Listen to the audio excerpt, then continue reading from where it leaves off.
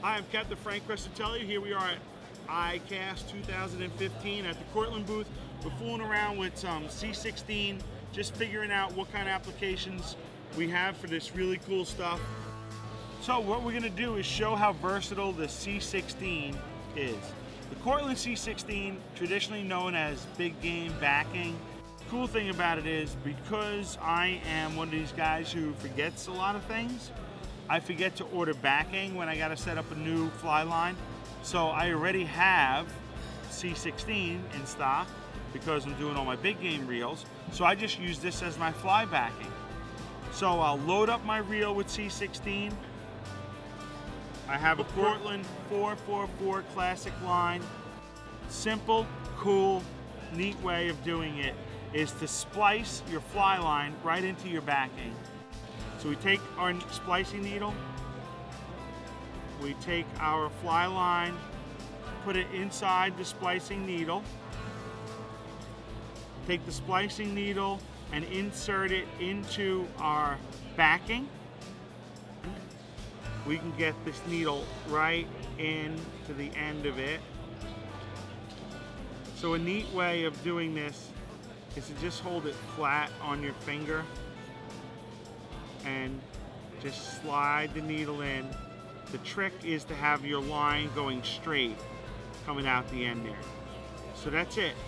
So I've got my needle inserted into my C16, and then I'm just gonna worm it up, if you will. Just use the pun. So there we go. Just gonna, so my needle just slides in, slides in, slides in. We slip it up the needle. We do that a little bit. You can go as far as you like. Anything more than 18 inches is probably overkill, but I normally go 4 feet. So what does that say about me?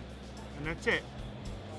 See, and now I want to come out, pull it out. There's my fly line.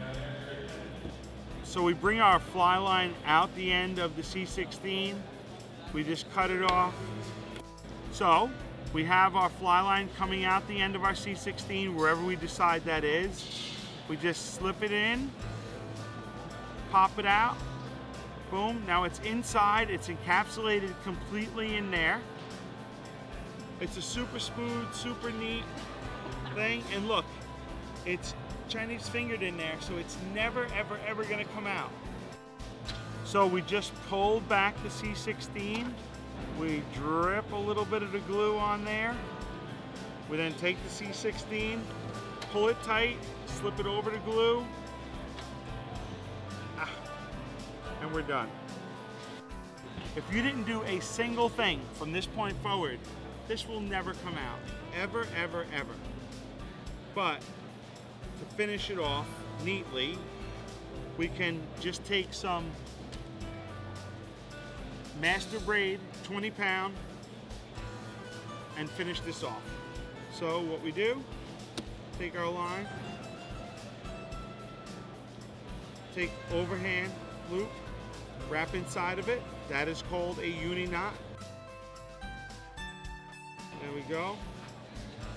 We get that towards the end there, and you can see that thing, how it'll cinch up. It's pretty neat. So that's cinched down tight on there. We then cut off this.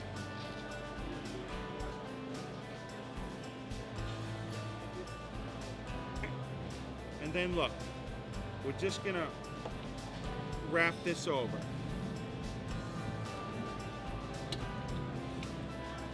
That's it. It's fun to do. It's pretty neat. That's it, done. We just go here, make an overhand knot, drop that bobbin inside of that, and if we get it off the end, there it is. And that's over, done. Pull this tight. Everything tightens right up. Put a little super glue on there, and we're done, and we got a fly line spliced into the end of our backing. That's it for me. ICAST 2015 is over. Now we get to the part that we love to do, which is fish.